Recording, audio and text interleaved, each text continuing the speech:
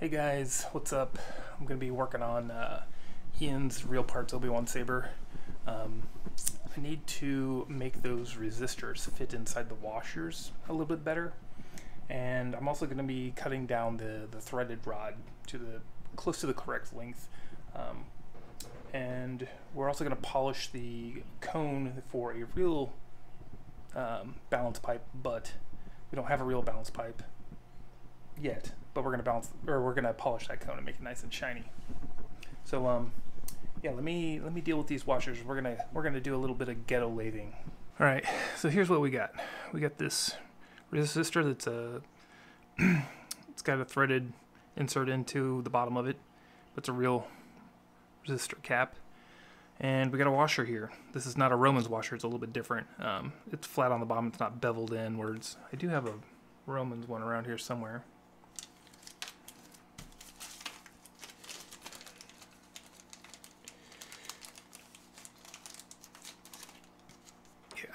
So you can see they're a little bit different.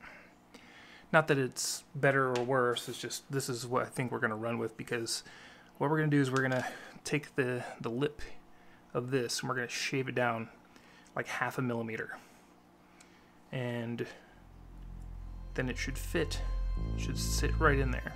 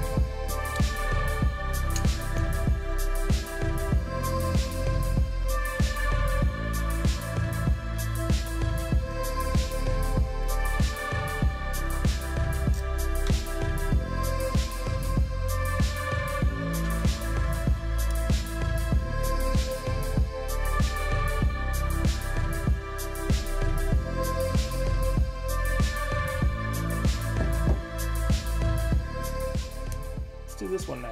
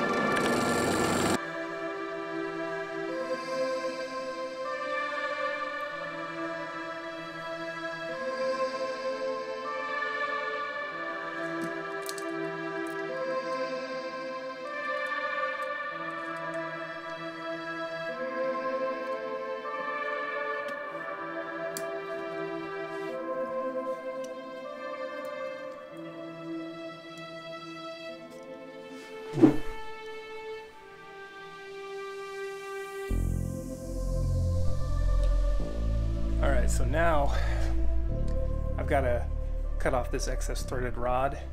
I'm going to leave it just a touch long because we don't have a real balance pipe yet, and when we do have one, we have that cone to adapt it to the Obi-Wan saber here.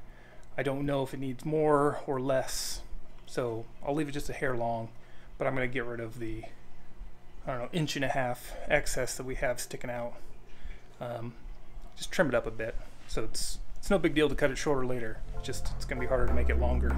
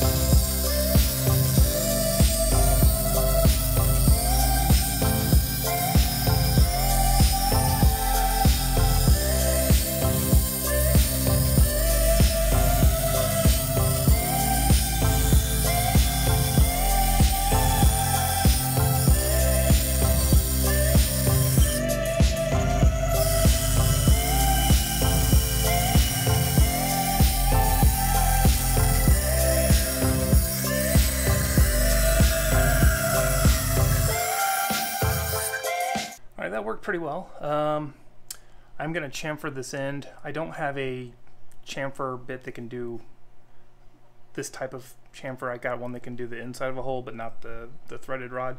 So I'm going to stick it in the drill press and ghetto lathe it again with a file.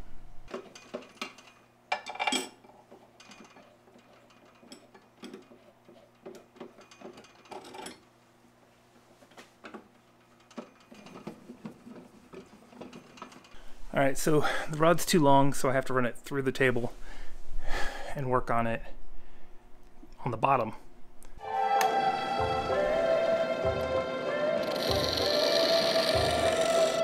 Okay, let's slap this thing back together before we move on to polishing this piece, because we're not going to need that piece.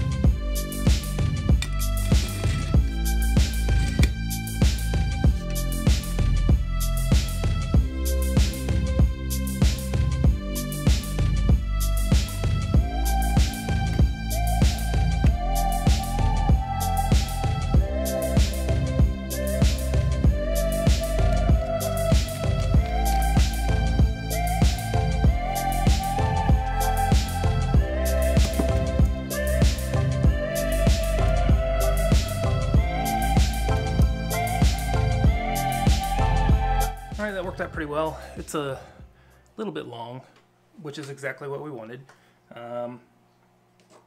because it can be cut down later a little bit more. Just can't add length later, so that's ideal. For now, this is done until we can get a real balance pipe. But in the meantime, I'm going to prep this part for the one day that we do get the balance pipe. And the only thing I'm going to do to it is polish the inside here. There's a little bit of rust on it right now, a little surface rust. It's kind of accumulated because the oils have evaporated. So I'm going to give it a little rub down, get that rust off, and then see about making it really shiny.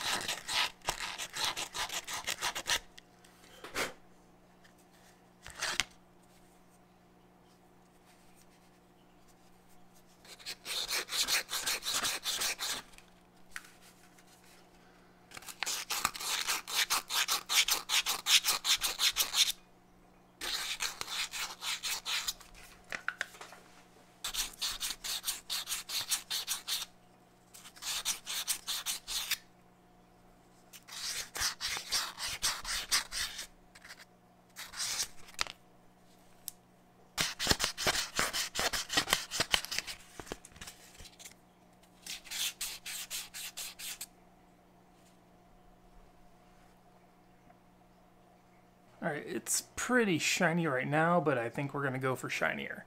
I've got a little buffing bit here and a little bit of rubbing compound, polishing compound, whatever it's called.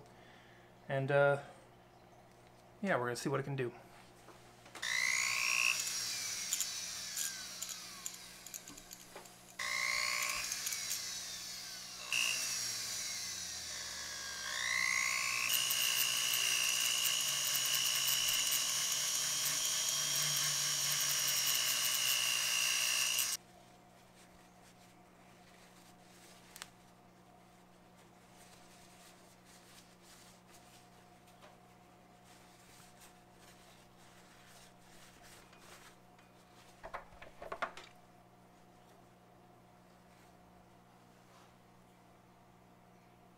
Alright, so calling this part done. It's pretty shiny now. It doesn't pick up very well on the camera. Shiny metal never really is easy to pick up. But yeah, it looks good. It got really hot when I was polishing it. I had to let it cool off a little bit. Those are all for Ian's Real Parts Obi-Wan Saber, and that's going to be it for this video. Check out the blog, propchopshop.com. Hit me up on Facebook or the RPF, and I will see you guys in the next video.